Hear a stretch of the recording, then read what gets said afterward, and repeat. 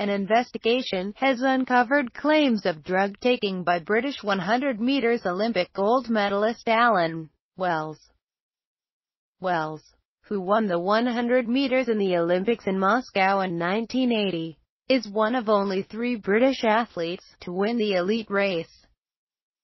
The allegations against him include the sworn testimony of 3 men who knew him well and secretly recorded exchanges with former Great Britain team Dr. Jimmy Lettingham. Allan Wells denied the allegations and attacked the BBC for a shocking slur. In the years since his victory, the Edinburgh sprinter, who is now 63, has been an outspoken critic of drug cheats, calling for lifetime bans. However, the BBC documentary to be shown on Wednesday heard evidence that Wells was supplied with the anabolic steroid Stromba, or stanozolol, by Dr. Lettingham.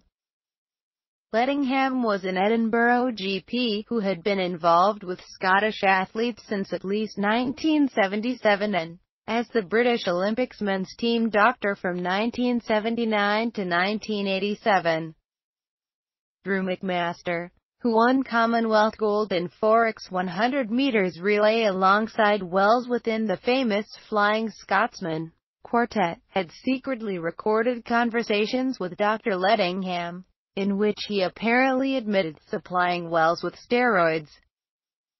The BBC has obtained some of the transcripts of those conversations, the full extent of which has never been broadcast before.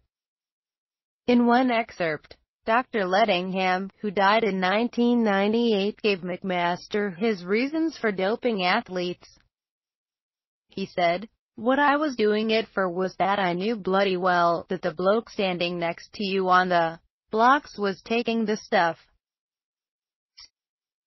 He was then asked if Allan Wells was also getting his steroids, or stuff, from him.